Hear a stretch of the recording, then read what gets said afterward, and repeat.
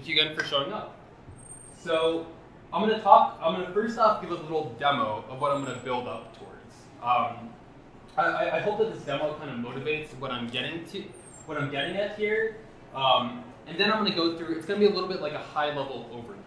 So it's a little bit of a warning. First off, so the title of the talk is AI for Beginners. What it's actually going to be more like is like machine learning with some math.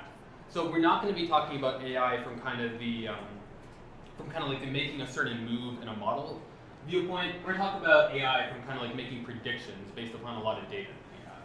So I'm going to show you guys what we're going to build up towards first, which is going to be a digit classifier. So I have a digit classifier on the left here. I'm just going to draw an arbitrary digit. Let's draw the number 2. So I draw the number 2, and whatever I just drew went through this incredibly complicated set of models and neurons here, and it actually predicted through this that I just drew a 2, which is pretty impressive if you think about it. It also put a second guess in there too. For our model, we're not going to really worry about the second guess. We just want the first guess. But that's pretty impressive when you think about it, given the fact that all it's reading is just the data from what I just drew there. And that's what we're going to build towards. We can play around with this quite a bit after if you guys want to. I'll draw one more sample. So let's draw a 4 here. And once again, it correctly predicts that I wrote the number 4. Let's just close the door quickly so we don't have too much background noise.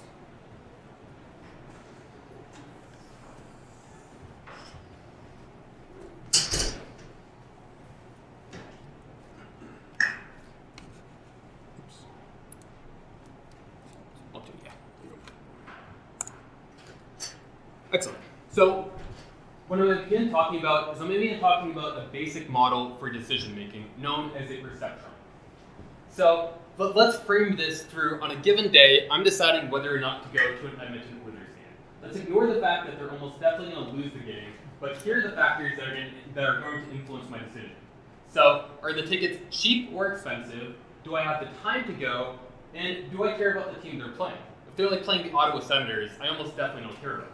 If they're playing the Calgary Flames, maybe I'm a little bit more interested in them. So we're going to make my decision. We're going to encode each possible input as a vector x. And throughout the presentation, I use a kind of few different notations for vectors. Here, I'm both using the bold font and the little bar over it. You'll see them written in a couple different ways. And so here are my possible inputs. So the ticket prices can be cheap as the first 4, in which case I encode the first input as a 1 there. And then if they're expensive, in the second 4 cases here, I encode the first input as a 0. So I'm just encoding it as a binary 0 or 1 for now. And then my availability. I'm encoding that as a second entry here. So if I'm available, I'm putting a 1 in there. If I'm not available, I'm putting a 0. And then my interest level as well. If I'm interested, I put a 1. If I'm not interested, I put a 0. So let's say, as I'm kind of thinking about my decision making, maybe I don't care much about the price, but I do care about both my availability and interest.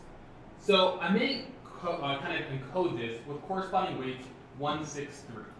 And these weights are really kind of the heart of what we're going to be talking about for the rest of the presentation. So for each possible input state, we're going to compute the dot product, weights dot my input, and we're going to get a scalar value out. Don't worry too much about the math if you've not seen linear algebra before. Actually, by show of hands, how many of you have taken linear algebra at university? Okay, so most people here, basically it's just a weighted sum if you've not seen the idea before. So in the case that the tickets are cheap, I'm available, and I'm interested, I take the weighted sum, 1 plus 6 plus 3, and I get a final output of 10. In the case that only the tickets are cheap, I do 1 times 1, and I get an output of 1 there. And you can kind of go through each of these other ones and get a dot product. So does anyone have any ideas? How can I, using this input, make my decision? What kind of thing do I need to make my decision here? A high dot product. Say again? A high value. A high dot product. So let's actually say, let's kind of call this an activation threshold, T, which I'm going to use to determine whether or not I go to the game, which I'm going to represent in binary. So I'm going to say my output is going to be 1 if the weights dot the input is greater than or equal to t, and the output is going to be 0 if it's less than t. 1 representing I go to the game, 0 representing I don't go to the game. So if t equals 9, let's go back here for a second. If t equals 9, in which 2 cases am I going to go to the game?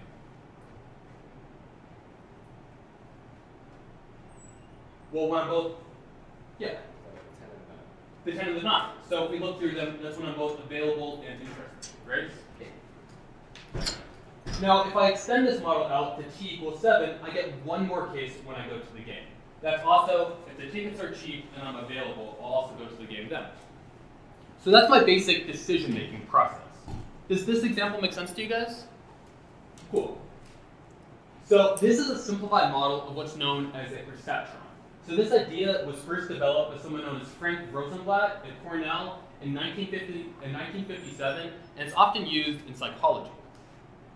So just a very simplified model here. We have three inputs, x1, x2, x3. They're having some weights go along with them, and I'm getting an output from the model. So in practice, our inputs and outputs don't necessarily have to be binary. In the past example, everything was just a binary value. They can be real values. We therefore are going to have to define a new activation function. So in the past one, we used a threshold t for making our decision. In this case, and it's a little bit counterintuitive at first, instead we're going to add a bias b to our weighted sum. And you can write this as weights dot inputs plus our bias. And then we're going to see our output is 0 if this quantity is less than 0, and our output is 1 if it's greater than or equal to 0. And what we call this is known as the Heaviside step function. And we're going to extend our model to multiple outputs soon, but first we're going to examine some other possible activation functions. So we have a lot of bias in our model as well. And what this is really doing is we have quite a bit of randomness with our weights and everything else in our model, and bias kind of helps account for that randomness. So one possible activation we could use instead is we can use something called a rectified linear unit. And all it says, so let's just take one input x. We're going to take the maximum of the values 0 in x. Can anyone tell me what's this function going to do? Return the max value. It's going to return the max value, but more specifically, if I were to graph this, what would it look like? Well, what happened if I put anything negative into this function? It won't show up. It's going to be 0, right? But what if I put something positive into this function? It's going to just return the value of x. So we see on the negative side, the graph in blue here, it's going to be all the way 0. And on the positive side, it's just going to be the line y equals x. But it turns out, and I haven't explained this yet, but there's one problem with the blue line here. Can anyone spot it? Gino, what do you think? Did all the values that are negative are the same? That could be one. That could be definitely one. But there's an even more glaring issue with this model. Any ideas? Who else? Not very smooth. It's not very smooth. So it's got a cusp at the origin, meaning it's non-differentiable there. And derivatives turn out to be very important in this model. So if we want to use this, it can be nicer to use a smooth approximation, which we use with log 1 plus e to the x. But it turns out, as we're about to see, there's a much nicer function that we can use. So in real practice, if we have these numbers that are getting really huge, like basically here, our output can be any real number. It could be as large as 200 or something, but when we're making really minute changes to weights in our model, those really big values can add a lot of randomness that we don't want. So in practice, we want our outputs to maybe live in the range 0 to 1, because that will kind of take away some of this randomness that we don't want. So the function that I like, the function that we're going to use for the rest of the presentation, is called the sigmoid or logistic function. And the graph of this is known as sigma z is 1 divided by 1 plus e to the negative z. Okay, so graphically, this is what it's going to look like. So intuitively, as we think about this function, as z gets really, really large, right? As we think of z going off to infinity, that e to the negative z term is going to go to 0, right? It's going to be incredibly small. So as z gets huge out here, the function is going to approach 1. On the other hand, as z goes towards negative infinity, that denominator is going to get huge. If I put like z equals negative 40 in there, I'm going to have 1 plus e to the 40. It's a huge, unbelievably big number. So as it goes towards negative infinity, our sigma goes towards 0. Does anyone have any questions about how I just kind of made this graph here? Does that make sense to you guys so far? Yeah. Why not use octet? You mean like hyperbolic tangent or inverse tangent? Inverse tangent. It's the same graph. Inverse tan, I think, doesn't it look a little bit like that? I could be wrong. Or The same graph, I guess. okay, I know that for some purposes people use the hyperbolic tangent function. What's going to be nice about this function too, so I'll talk about this in a later slide, it's got a very nice derivative. So this has a very nice derivative. I know that arctan has a nice derivative too, but it's going to have some recomputation you have to do with it. This has a derivative that you don't have to do any recomputation, which is pretty cool. Any other questions about the sigmoid function? Or if not, I'm going to begin talking about actually our problem. And our problem is we're trying to classify digits through this MNIST database. So this is an example of something called supervised learning. And AI, there's so many subfields. Like, it's such a rich and dense field. We're talking about one very small subpart of machine learning, which is supervised learning, which is when we have a set of data with labels. So actually, our data set is labeled, which is really nice. You'll have instances where a data set may not be labeled, in which case you actually have to try to determine those labels. And we're going to use a generalization of the perceptron, and we're going to try to learn the best possible weights to make predictions in our model. So this is what the MNIST data set looks like. It's got a bunch of these digits all throughout. And it's written by like high school students. And I just wanted to ask you guys a quick question. So without using like anything too complicated or technical, if you just wanted to maybe explain this to a 4th grader, do you have any ideas for how you may classify some digits? Like maybe different patterns in them. So maybe we could break up a digit by its different like constituents, right? So if we had a 4, for instance, you say a 4 is basically the combination of like 3 lines here. It's that line plus that line plus that line, right? And we can try to detect when we have different lines.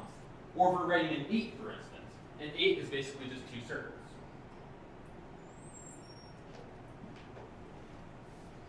So that may be kind of like a 4th grade way to go about trying to classify digits. But we're going to use something a little bit more complicated. And first off, before I talk about that, I want to talk a little bit about what this data set contains. So this entire database contains 70,000 handwritten digits. And each data point is going to contain an image and the desired digit. So 60,000 images are designated for training purposes, and 10,000 are designated for testing. So a little bit of code here, and this is actually going to be our very first bit of code, where we can basically just load this into our model. So the framework that we're going to be using is something known as TensorFlow. There's a few different frameworks that we can use, but we just import TensorFlow. We're also going to be using Keras, which is an API associated with it, and we just load this into a bunch of data sets, which we can run. And it may take a second because it's importing a bunch of stuff. Yeah, okay, and we're good. And one important thing is the fact that we didn't use all 70,000 images at once. We set aside 60,000 of them and said, okay, these are our training images. And then after we've kind of went through this process, we need to test them somehow, which is why we split it as such. So let's go back to the PDF. And so I don't know if you guys have seen this idea before. So an image, if you have like an image on your computer, what it basically is made up of is a bunch of pixels.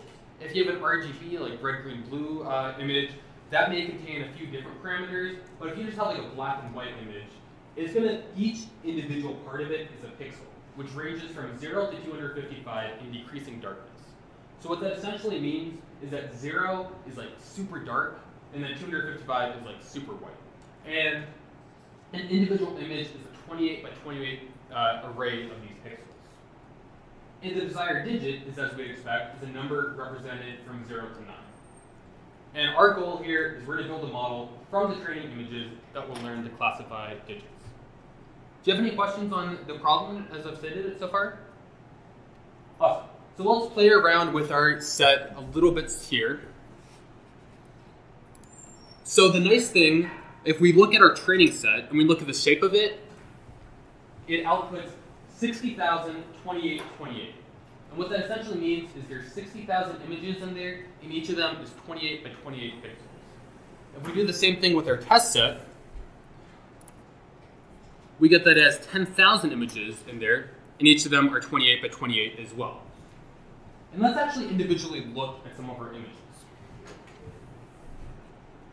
So to do this, I'm going to use another library known as matplotlib. I have another tutorial written up here on just using some basic matplotlib. It's just a really nice basic graphics library. So I'm going to import it. I'm going to use it inline, and someone just like call out a random number, anywhere between 0 and 60,000. 1. 1. You want to look at the very. Let's do a bigger number. Someone call out a number. 7. 7. I like it. Okay.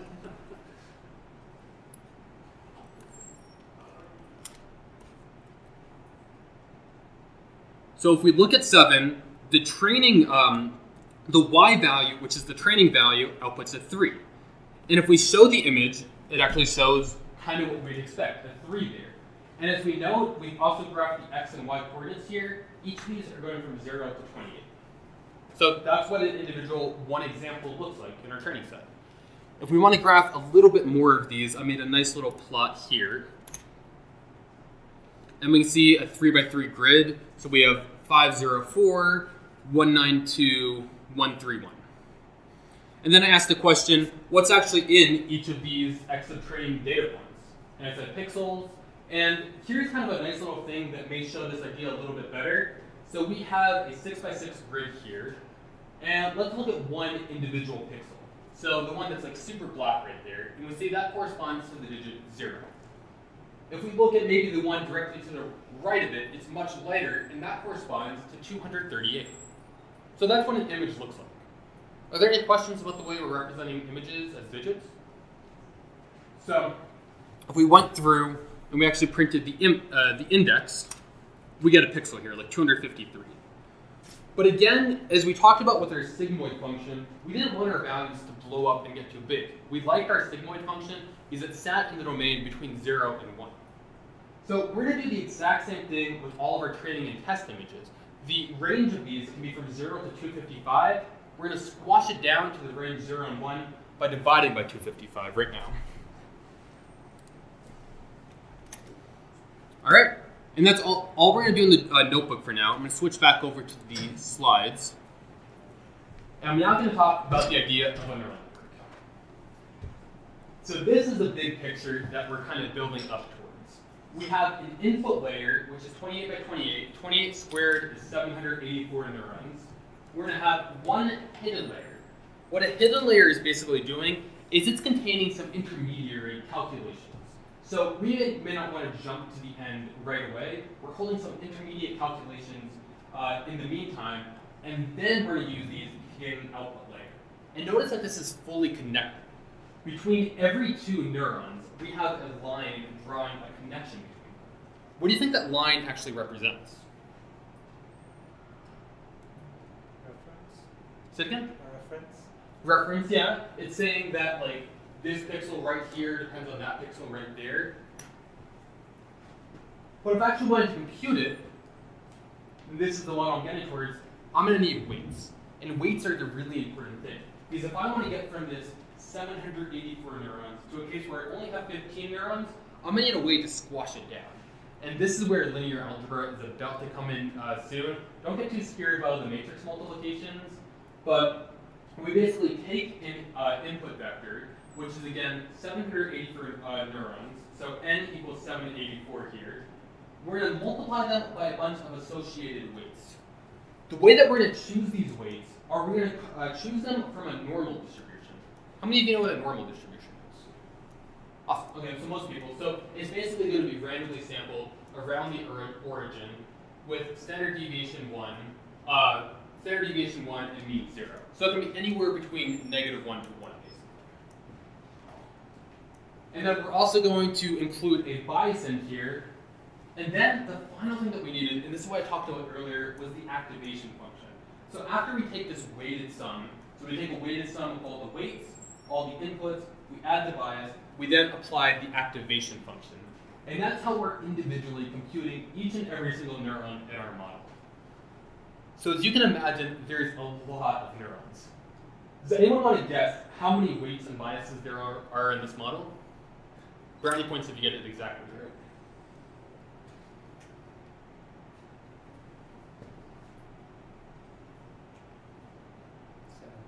7,000, a little bit more, so go up a little bit.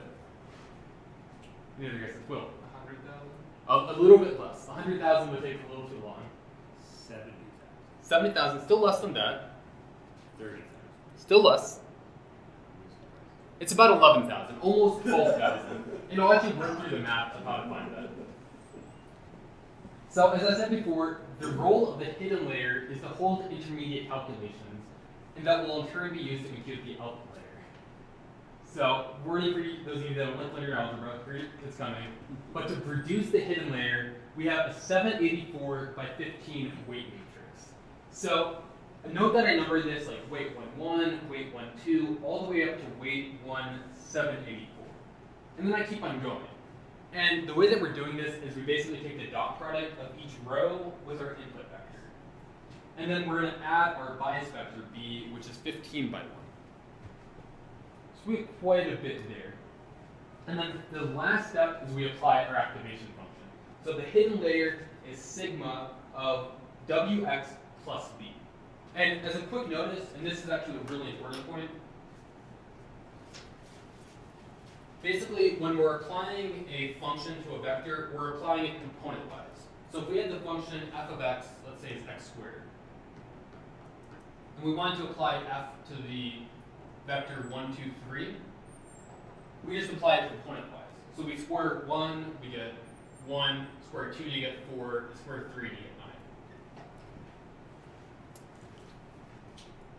Is this good so far for you guys? We're just doing some matrix multiplication. We're applying a function to it at the end, and we get our hidden layer. Let's now do our output layer. And again, if we go back to our picture, we have something that has 15 neurons, and we're trying to get it to something that has 10 neurons. For those of you that have taken linear algebra, what type of matrix will do that? Get from 15 to 10.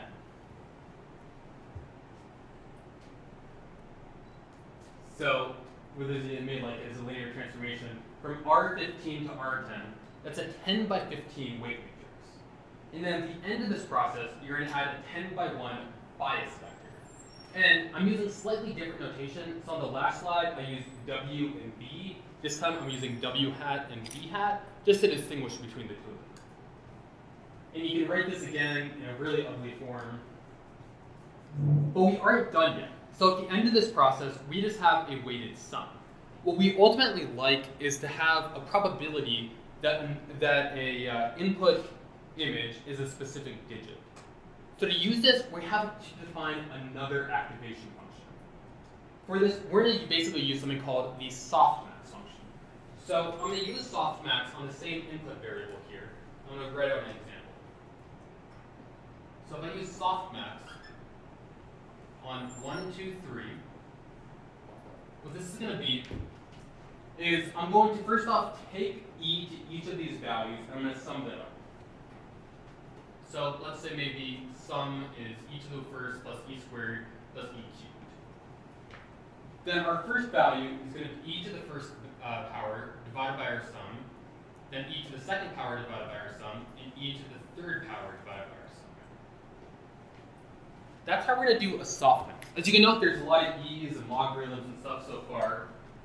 But does anyone notice anything nice about this output vector that I'm getting here? Any ideas? Well, something that's really nice, they're all going to sum to 1.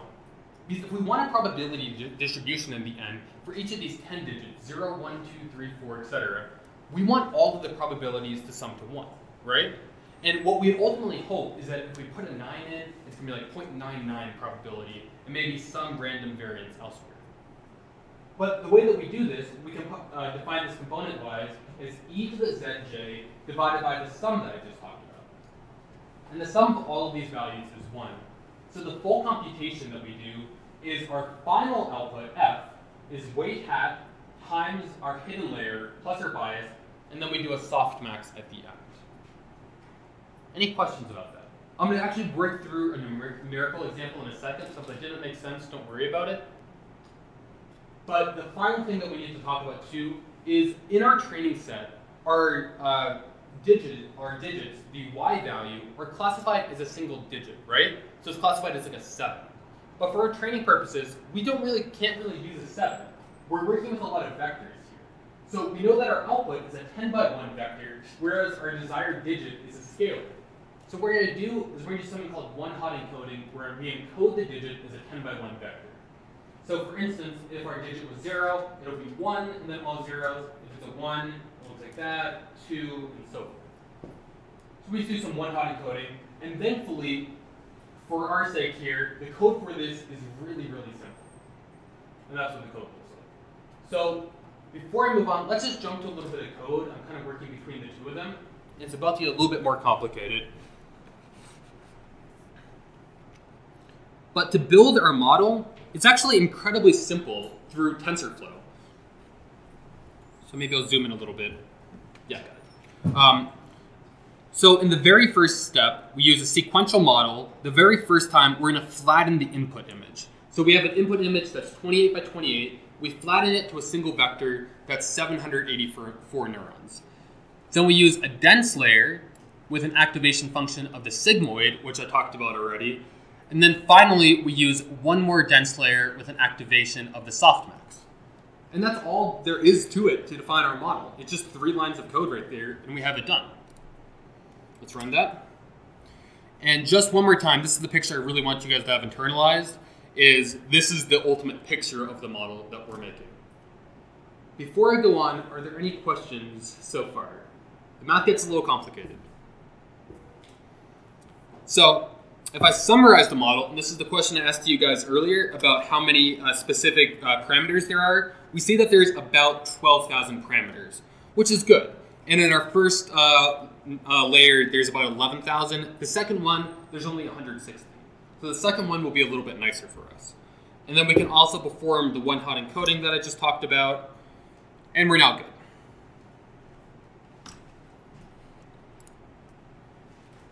Excellent.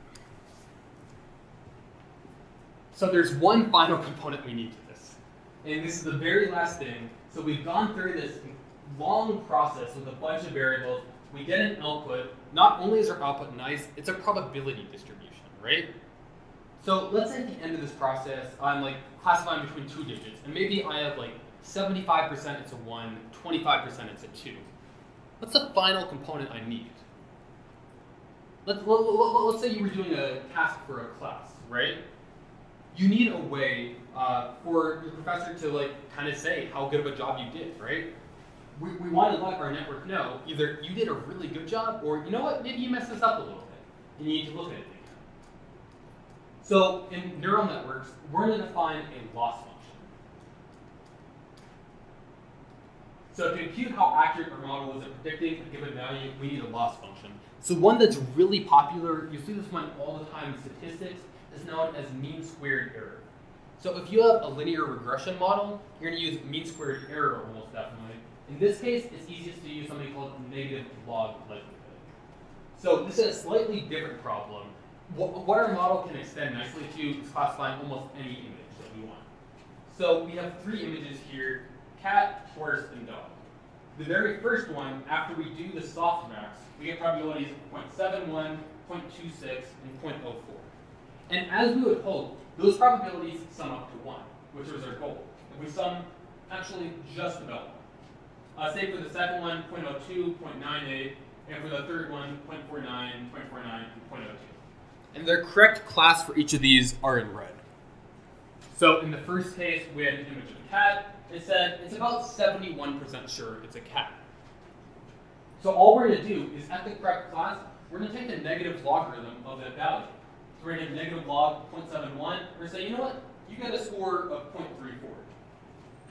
Then we're going to say for the second image, which was of a horse, it predicted that at about 98%. Which did a really good job, right? It's predicting 98%, so it gets a log score of 0.02. That's really small. So it's like, nice job. In the final case, it did a so-so job of predicting a dog, so it was about half sure, So we have a pretty big loss value right there. So all that we do is we just compute the negative log of O sub j, where j is the true label. So let's maybe look at this fully. And also just a quick graph of the negative log to kind of motivate why we're using this here. Let's see. So as the values get really, really close to 1, so as our output values get really close to 1, our negative log goes really close to 0, right?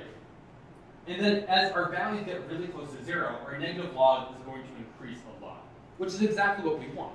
If our model did a really good job of predicting an image, we want this loss function to be really small. If it didn't do a good job at all, we want the loss value to be really big, right? Which is what this inverse relationship is giving here.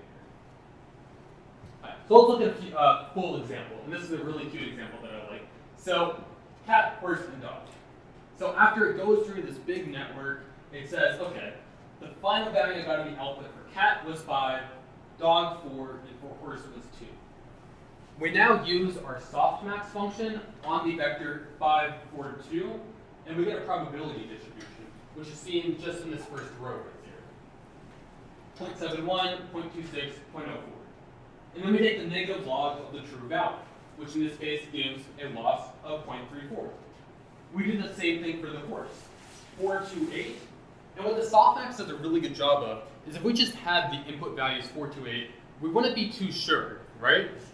But when we take the softmax here, all of a sudden we're 98% confident, which is really good. We want to be confident. It's better than not being confident.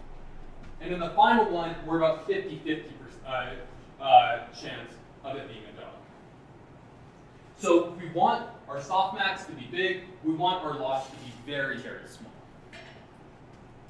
Any questions about that final component there? So before I move on, I want to show you guys actually an example of how we're going to train this. Then for those of you that really want to get your hands dirty with some of the math, I'll go over some of the math. But I want to at least show you guys how we're going to train our model. So we have most of the parameters we need. The thing we don't have is an optimizer so far. And this optimizer is a very complicated process known as gradient descent and backpropagation. So I'll go through the calculations later, but let's actually compile the model for now. So again, just to define these, the loss function, it measures how accurate the model is during training. We want to minimize this function to kind of steer the model in the right direction. Our optimizer is going to be, okay, we've gone through an entire training set. This is how it's going to update our model based on the data it sees and its loss function. And the final one is just a metric, which we just use as accuracy here, which is the fraction of images that it correctly classifies. So it's surprisingly easy to do this. So I'm going to use for my optimizer, I'm going to use something called Atom, which I'll explain a little bit later. But I'm going to do model.compile with my loss function, TensorFlow.losses log loss, my optimizer, Atom, and my metrics, accuracy. And for those of you that may be curious to actually try this on your own later, this is all up on GitHub. So I'll include a GitHub link at the end, and you guys can kind of clone it and play around with it yourself. So I compiled that.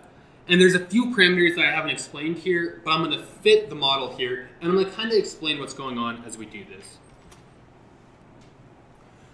So as you notice, there's two values. And Gino, can you kind of scroll down as we go through? So we have a loss value and an accuracy. Our loss is what we want to make as small as possible. We're really trying to make this loss value incredibly small. And of course, we want our accuracy to be good. It's like the grade you get in the class. You want it to be as high as possible. So at this epoch, we're at 16 here. We have a loss of 0.04. We're doing pretty good. And we have an accuracy about 93%. So we're feeling pretty good about this too.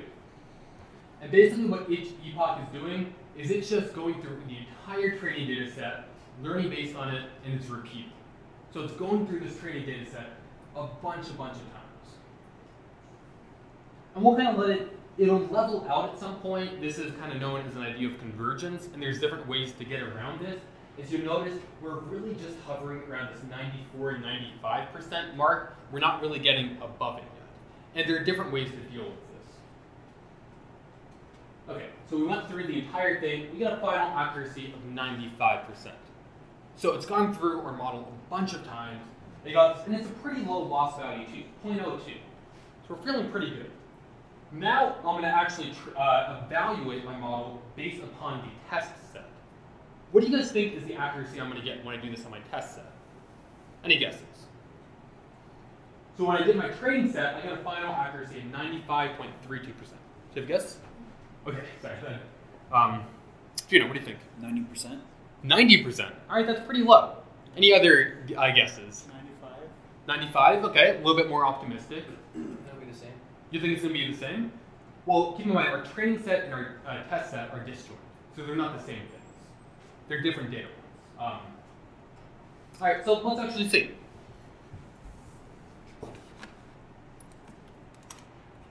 Test accuracy, 94.5%.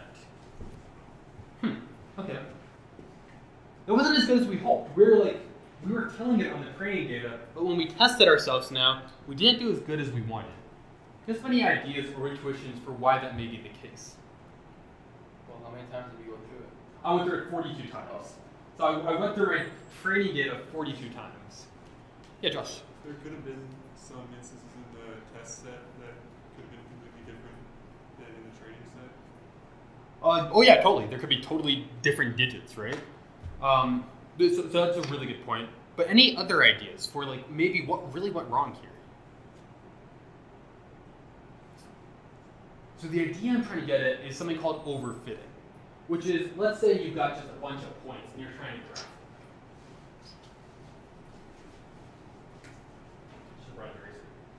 So if you've got a bunch of points around the xy plane,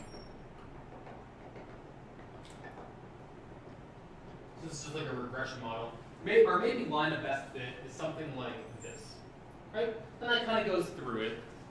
What we're really doing with our process, we went through our training set 42 times. So we're really just training for our training data. It's something called, it's not generalizing well. So what we almost did with our 11,000 parameters is we did something like this.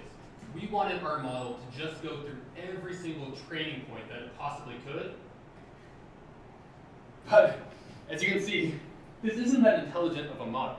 It's going to do pretty well if there's like an epsilon distance between these images. But if we have a brand new novel image, which is what Josh said, like something that we totally wouldn't expect, it's not going to do a good job.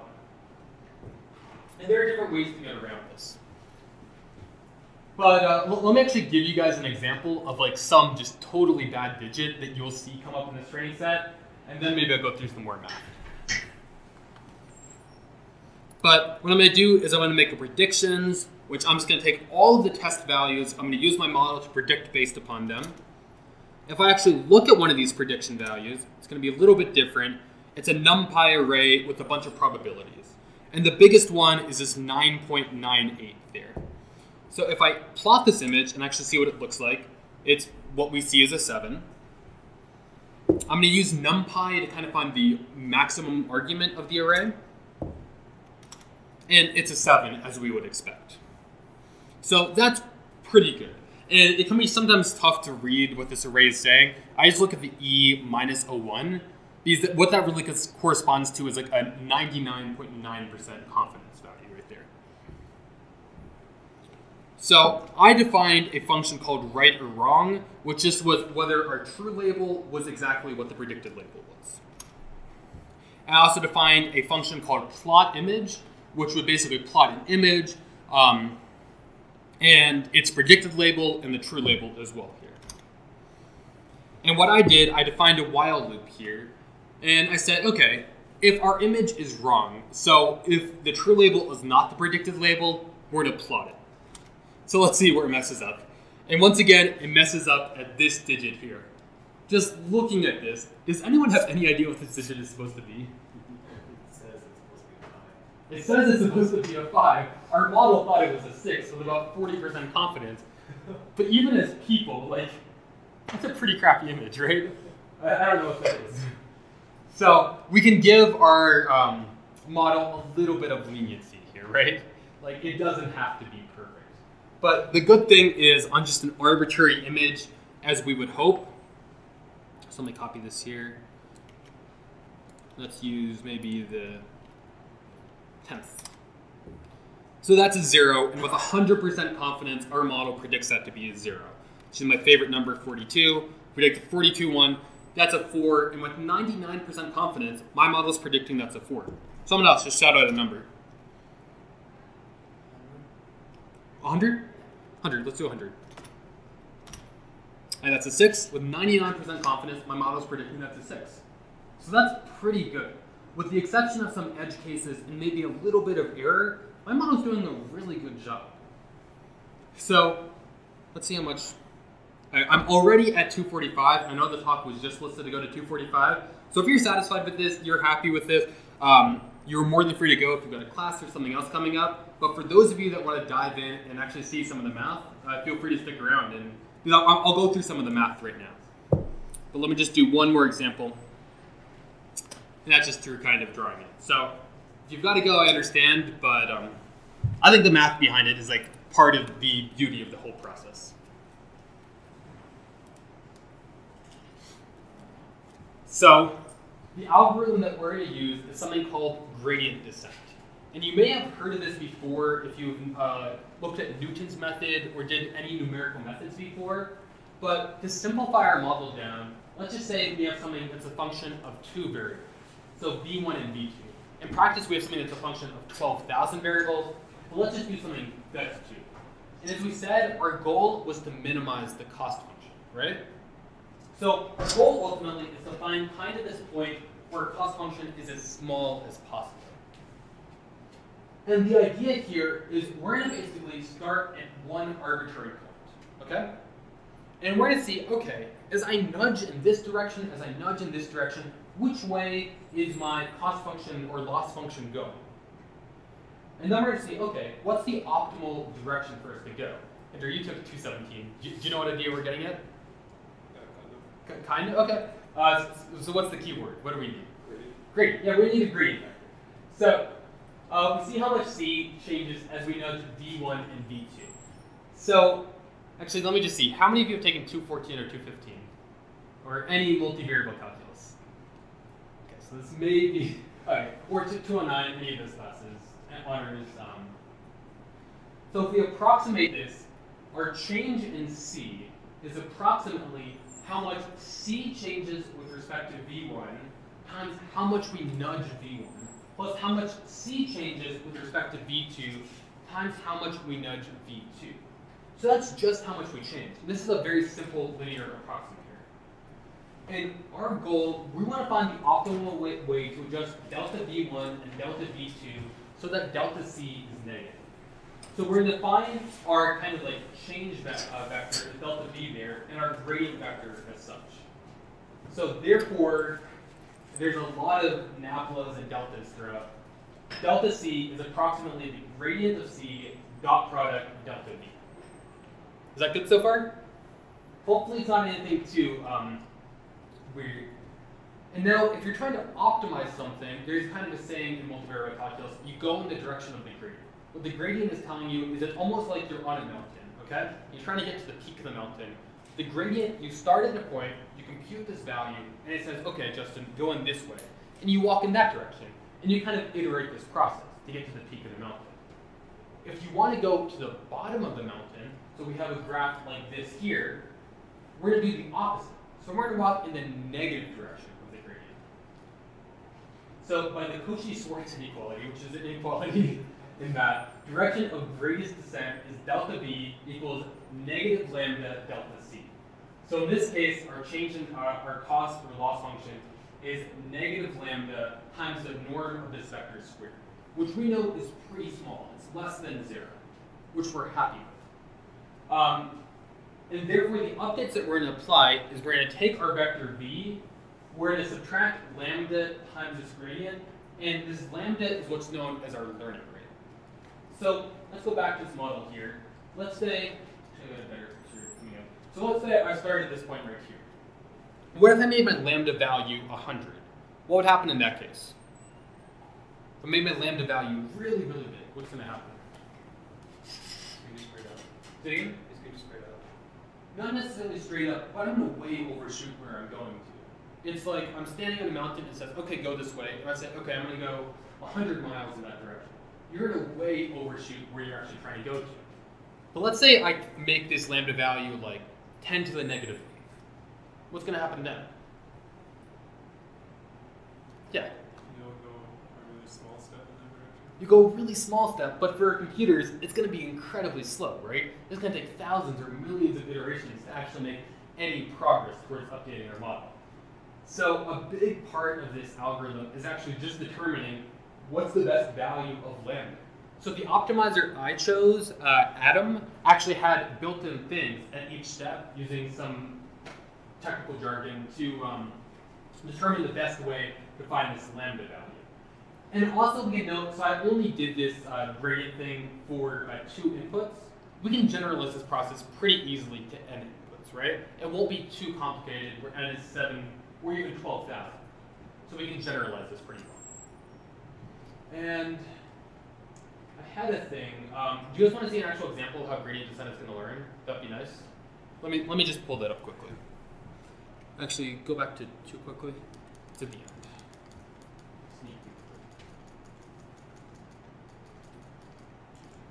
Okay.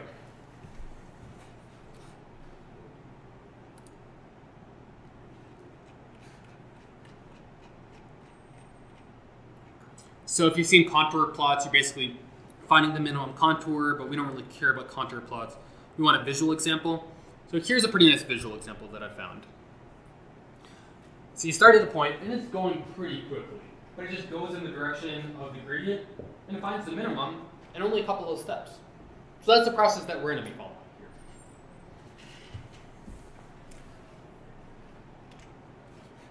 So let's back up again.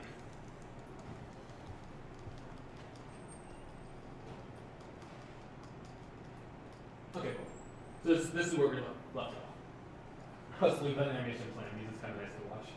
So in our model, we had a function c that depended on v1 and v2, as you can see here. Our model, we're just updating the weights and biases accordingly. So our general rule for updating weights and biases in the network is weights of k is going to go to weights of k minus eta times the partial derivative of our loss function with respect to that weight. So all that equation is saying is, okay, I'm going to take the weight I'm at, I'm going to see how much my weight affects my loss. Because if my weight doesn't affect my loss that much, then I don't care about it. But if my weight affects my loss a lot, then I'm going to want to make a big change to it. And the same thing with our biases.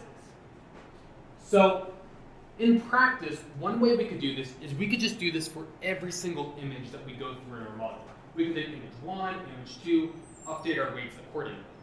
But unfortunately, this is subject to quite a bit of stochastic error. Stochastic meaning like random error as we go through. Therefore, what we're going to do is we're going to just approximate our gradient function, which holds all of the partial derivatives in batches. So when I defined my model before, I used something called the batch size.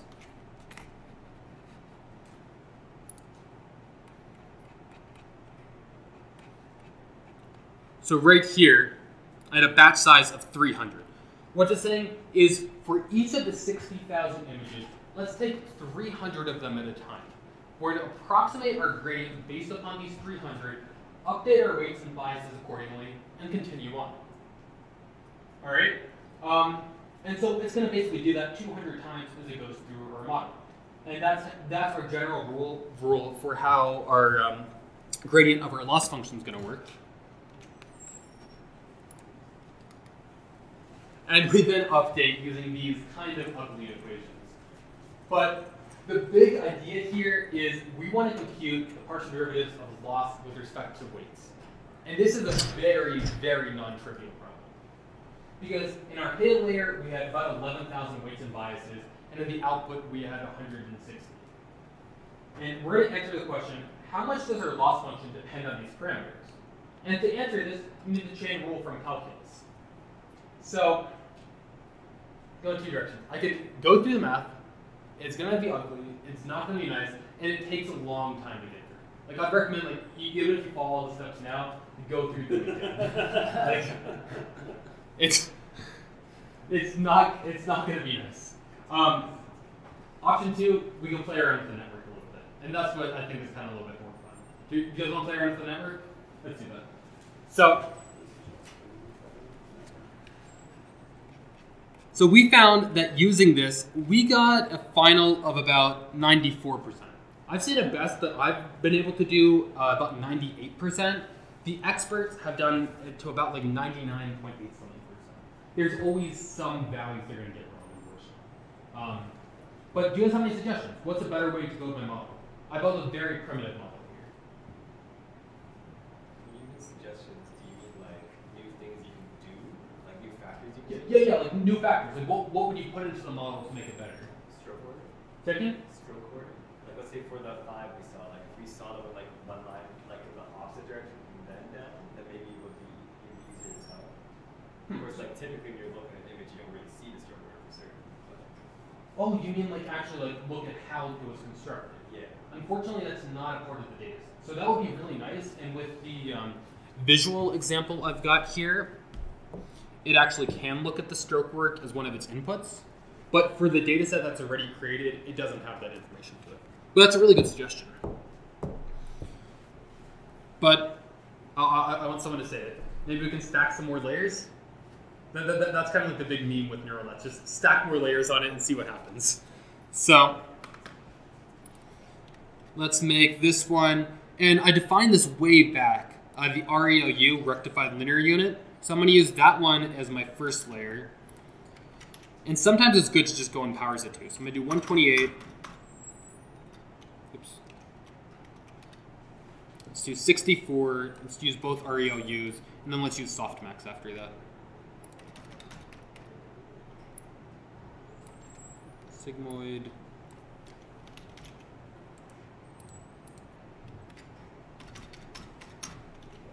Do one with 16. Sigmoid. So I just stack more layers onto my network. Is that all you changed there? I saw 3 lines of code that got added. Yep. That is all that you need to do to change your network. Okay. Making your network is as simple as like 3 lines of code. It's pretty cool, right? Yeah. And you just define a dense layer, the number of parameters you want, and what activation. So we can summarize our model. This time we have about 100,000 training parameters that we have. And do you guys want to make any changes to how our model is compiling? I feel pretty good about most of it. You could change the loss function. A lot of people use cross entropy for a lot of these. Let's not worry about that here. Atom's a pretty good optimizer. And here's actually an important thing. Do you guys want to change the batch size at all? Yeah, increase it to 400. 400? Okay, let's do that. And number of epochs, maybe, so we don't wait forever, let's make that 20. Sounds good to me. And we're just gonna watch. So by epoch 2, it's already at 90% accurate. By epoch 5, it's about 96. It's almost gonna get 98. So I'm pretty good. Just stack more layers. We may hit 99. We just hit 99. Wow.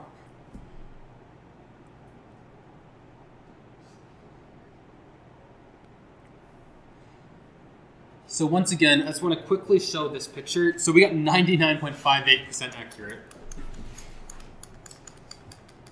Well, what's going to happen?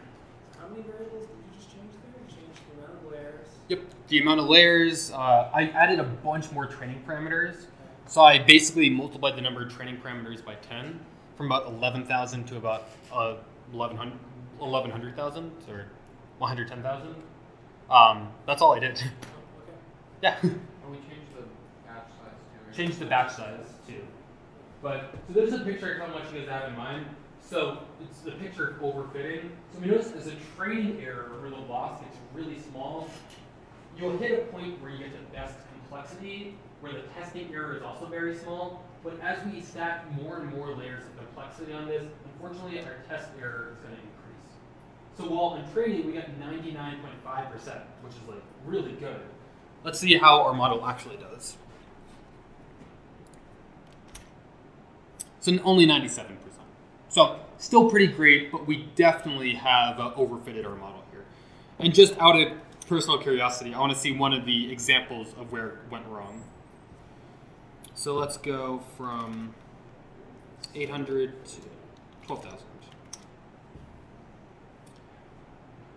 So it's actually an interesting case. Our model thought this was a 3, when actually this looks pretty clearly like a 1, right? Let's do 600. Okay. So our model thought this was a 6 when it's actually a 4. See another error in it. Our model thought that was a 0 when it's actually a 6. And some of these just honestly aren't labeled right. Like some of the data in here just... So we're not going to get 100% accuracy. I'm pretty happy with 97%, and there are a bunch of extra things that you can do to make this better. One of them, just really quickly, is known as dropout. So what dropout is going to do is it's going to say, okay, at each step, we're going to set a certain percentage of our weights and biases to be 0. That way, we're not overfitting too much. So you can use dropout. You can also use a convolution, which is going to take like a 3x3 grid of pixels and find one specific value on that. So you can use a convolutional neural net. For a 28 by 28 image size, it's not the best strategy, but if you had a 1,000 by 1,000 image, you would definitely want to use convolution somehow. But yeah, that's basically the idea. Anyone want to see? Yeah, questions? What about overfitting problem? I guess just like you get so optimized for your training data set that it doesn't work so well afterwards. Yeah, exactly. You get really, really good, as I kind of drew in the squiggles here. You get really good at this training set of data. It doesn't generalize that.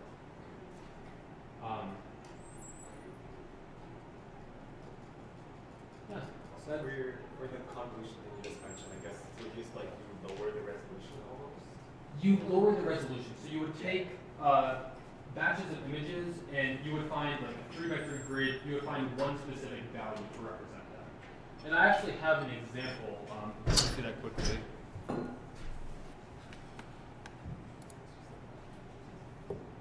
So this is from like one of the very first welcome presentations we gave for the club. Yeah, right here. So this is an image of just some guy and all of the pixels associated with it. And you can apply different kernels. So that's like a 3x3 kernel that kind of sharpens the image a little bit. And what it's doing is it's taking a batch of like a 3x3 grid and it's finding one representative there. And you can do a whole bunch of kernels. Like you can blur it a little bit. Use this for like seam carving or other tasks. Yeah, and you can use like your own kernels that you predefine, but that's a big part of like convolutional neural nets is you try to find these right weights and parameters in a little different context. But if you guys are really interested in this, and I hope that I piqued your interest a little bit, we basically meet here at the Student Innovation Center. We meet usually Thursdays and Fridays. So we do a reading group session where we try to understand some of the theoretical underminings of machine learning. And on Fridays, we kind of just like work on projects and meet and talk about cool ideas. So I hope that piqued your interest a little bit. And if you want to learn more, come talk to me. So thank you guys very much.